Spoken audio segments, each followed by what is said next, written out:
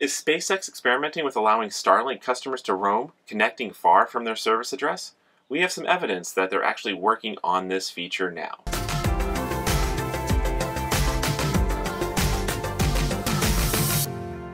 Hi, I'm Chris with the Mobile Internet Resource Center, here to give you yet another update on SpaceX's Starlink, and this time it involves roaming.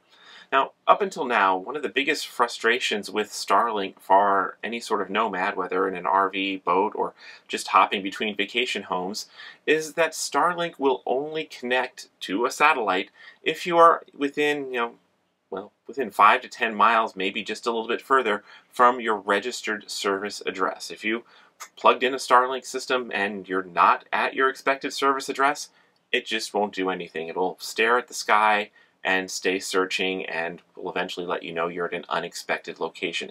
Just doesn't work. Now, SpaceX has allowed in the past that you can go online at the Starlink website and change your service address, which has made portability possible, and a lot of nomads have been taking Starlink on the road and experimenting with portability. But you could only change your service address if the address you want to change to is an active cell where Starlink has service and it isn't already at capacity. So it's been a very frustrating limitation. Some nomads have traveled for months and not found an open cell where they wanted to be, and have found Starlink to be a very expensive and frustrating item to be carting around. And an even bigger catch for people who are part-time nomads who have a home base to return to: if you have Starlink service at your home base and you travel away, get connected while you're on vacation, and come back, if somebody else has claimed that spot in your home service area, you might not be able to bring your Starlink service back. What if there was a way for Starlink to enable roaming, to let people move away from their active service address and stay connected? Well, we've been noticing in the Starlink debug logs for a long time now, last month or so, there's been a roaming flag that is always set to false, indicating that you are not roaming and nobody's got roaming turned on. But just this past weekend, a few people have noticed that roaming has flipped on. It says roaming true if you dig down into the debug log for people who are trying to connect with Starlink away from their service area. And in particular, overlander Marcus Tuck has done some extensive experimentation where he's managed to stay connected and try different addresses and get connected 100 kilometers away from his registered service area. So, wow, is Starlink suddenly turning on roaming? He's seeing the roaming flag come on. He's able to get connected without any signs of speed throttling, without any unusual obstructions or dropouts. This would be a game changer if this is true. So, as soon as we checked in with Marcus and compared notes with him, yesterday we actually drove 30 miles ourselves away from our service address to see if our Starlink would go into roaming mode and get connected. And, well, no luck. It's not working here in Florida where we drove to. We've checked in with a few other people who have tried this in Arizona and other places.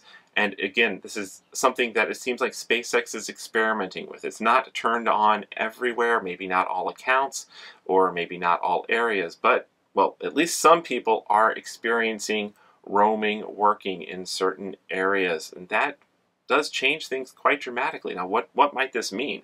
Well, it probably means you still have a registered service address, but Starlink keeps working when you leave it. You get roaming enabled.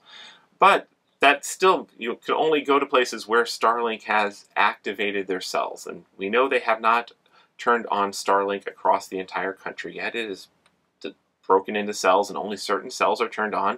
SpaceX does not publish a Starlink coverage map, so it's kind of a guessing game where those cells are or are not.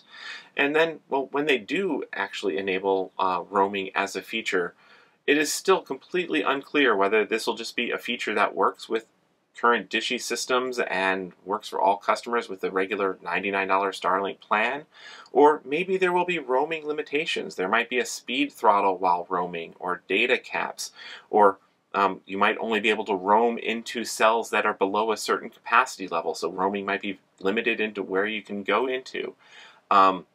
Maybe roaming will cost extra. Maybe roaming will only be available for people who sign up for Starlink Premium, their $500 a month service that gives priority access on the Starlink network. Roaming service might actually end up being tied to the truly mobile Starlink dishy that we know SpaceX has submitted to the FCC for our certification. So there's a future version of dishy that is designed for mobility and even use while in motion on vehicles in motion. So maybe they're testing roaming on the residential dishy now, and it will be a feature only offered on the future mobile dishy when that is available. So there's still a ton of unknown. This is not announced by SpaceX yet. This is completely unofficial. It is great to see evidence that actual real Starlink customers are starting to be experimented on, and SpaceX is experimenting with roaming. So we're expecting to see more and more firsthand and field reports of success or failure with roaming, and we'll see, does this feature stay turned on for people for a longer period of time? Are they able to connect over a wider distance? So a lot we'll be tracking in the weeks ahead to see if this rolls out and how this turns on. But again, if this does play out, this makes Starlink a much, much more appealing option for nomads who want to take Starlink on the road with them. Makes it a much better complement to cellular service. So you've got Starlink when you're in the really remote places, and, well, cellular to balance against the limitations that Starlink has. So stay tuned. We will keep our channel, and particularly our MIA members over at the Mobile Internet Resource Center, updated with our ongoing hands-on testing with Starlink. These videos are brought to you by our premium members, our mobile internet aficionados. They make it possible for us to track this news and create these videos. If you like this video, please give it a thumbs up, leave a comment, subscribe to our channel, or better yet, consider becoming a member yourself.